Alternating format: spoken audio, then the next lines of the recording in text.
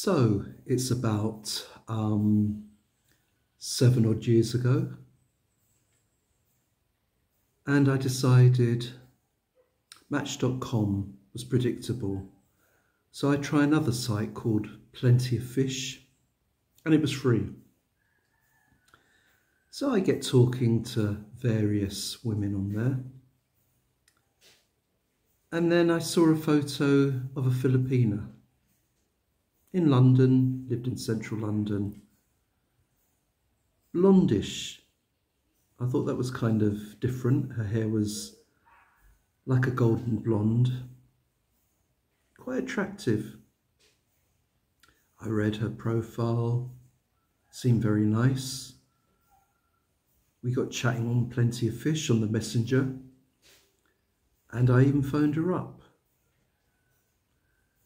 Her voice was, I wouldn't say deep, but she kept going to get a higher pitched voice. I didn't think anything of it.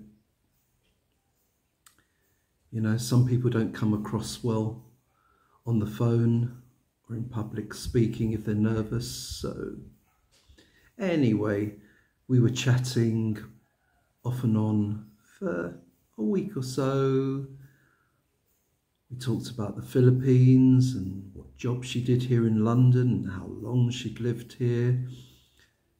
She worked in a hairdressing salon in a place called Earl's Court, and she coloured people's hair, a hair colourer.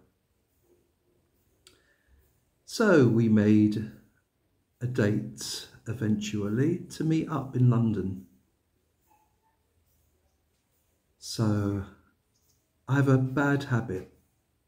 One of my habits is, say I'm gonna meet someone, for example, 2 o'clock in the afternoon. I'll get there 12:30. I can feel a fly. Just one of my habits. I always get to places really early.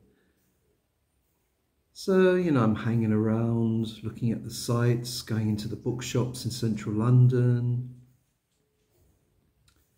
and thinking about the Filipina I'm going to be meeting in a few hours' time, and what might happen. You know, all the usual kind of stuff. So anyway, she texts me. We were supposed to meet, I think it was 6:30 in the evening. It was winter, so it was dark by 6:30. No problem, I'm in the bookshop, I'm warm. So she texts me, gonna be 30 minutes late. Hope that's not an inconvenience. No, that's fine. Not an issue. So 30 minutes later, I get another text. I'm standing by such and such store. So I knew where the store was. It was literally 5 minutes away from where I was. So I walk there, really getting excited, you know, not bad looking. And I'd only seen her in the photo. When we chatted, it was on the phone and not on cam or anything. So I meet her, and it's quite dark, you know, we're meeting in the street. She seems nice, quite tall, but hey, slim. So I'm kind of looking closely, and I'm kind of thinking something's amiss here, and I can't quite figure it out. And like I said, we're in the street, it's quite dark. Even though it's central London, the part we were in did have lighting, but wasn't too great. So anyway, we go to a coffee shop and we start chatting. And I'm kind of thinking, can't put my finger on what's wrong here. You know, very nice she is. We're chatting, I can't even remember what we were chatting about. Small talk, you know, when you meet someone for the first time in the flesh, and you're just talking about anything, the weather, the way the day's gone. So we have a coffee, and then we make arrangements to go to the Japanese restaurant about 5 minutes away. So we walk, we're chatting, and I suddenly thought, I think I know what's bugging me here. Is that really a Filipina female? Or is that a Filipina transsexual? Still wasn't 100% sure, but kind of getting there. Anyway, we go to the Japanese. It was like a buffet. It wasn't a sit-down restaurant. So I wanted katsu curry and she wanted some kind of fish. So I'm kind of sitting down at the table and she's standing up to where you pay for the meal because you had to pay in advance. And I'm looking at her backside and it's kind of flat. She's wearing trousers and it's flat, and I'm thinking, do you know what? That's not a female. So anyway, she brings the food. I eat the food. It was sushi she had, that was it. She's eating, we're chatting, and I'm kind of getting a bit lost for words by this time because I realise what I realise. But nice person nonetheless. So I thought, how do I bring the subject up? Do I just come right out with it and say, excuse me, are you a transsexual? Because say I'm wrong. Say she's just very slim and tall. That's going to really be offensive. So I used a bit of psychology and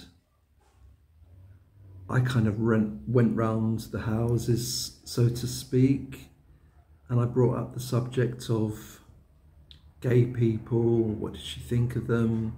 Lesbians, what did she think of them? And transsexuals, what did she think of them?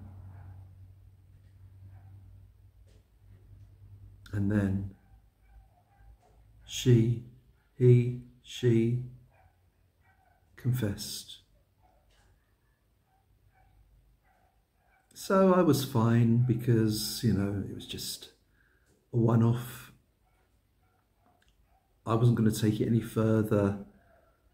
I'd gone out thinking she was a Filipina. Naively, well, no, not naively, because the photo was pretty convincing. And to be honest with you, she did look like the photo. So in terms of the face, she just looked like a modern Filipina living in the West. Like I said, she had this kind of blonde hair, little longer than shoulder length, straight, small features, tall, like I said, almost as tall as me.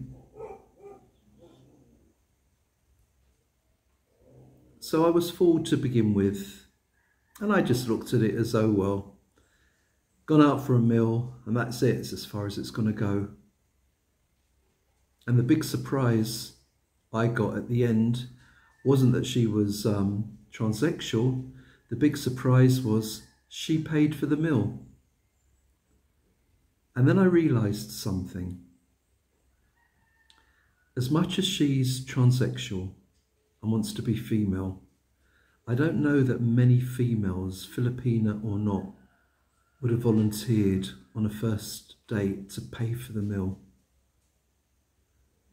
But a guy would. Now, I don't know if she felt guilty that she hadn't told me, and to make up for it she paid. I have no clue. But as I said, she was a nice person. We chatted, we finished the meal, we said our goodbyes, and that was the end of it. Did I waste my time? Well, kind of, because I thought she was a Filipina female and I was looking for a relationship. So on that basis, yes, She wasted my time. But in terms of life experience, meeting different kinds of people, it was fine. Like I said, she paid for the meal. Never heard from her again. Nice person. So, which leads me on to, you get Westerners that come to the Philippines looking for ladyboys. I've never quite understood the appeal. Let me quantify what I mean. I understand if you're gay, you're looking for another guy. I understand if you're a lesbian, you're looking for another woman. But I've never kind of understood that if you're, I guess maybe they're bisexual. So they have the guy, but with the appearance of a woman. Now you have pre-op and you have post-op. Post-op is when they've had the operation and they have a vagina and breasts, etc. Pre-op is when they don't. Maybe they have some kind of, they're taking tablets for breasts. But still, I don't know. Not saying there's anything wrong with it. And there are some stunning ladyboys. I've seen photos of the ones in Thailand. And if you didn't know, you wouldn't know. But the only thing that would not bother me is the fact, even once they've had the post-op, I know they take hormonal tablets, etc., but they're still deep down, I think, men, no matter what they've done. Let's say you have a fight, you have an argument with them. They're going to be pretty tough. You know, they're going to lash out at you, maybe. That's what I've always thought. But like I say, the person I went out with was really nice, and I don't have a problem with ladyboys, gay people, or anything else. In fact, my hairdresser's gay, really nice guy.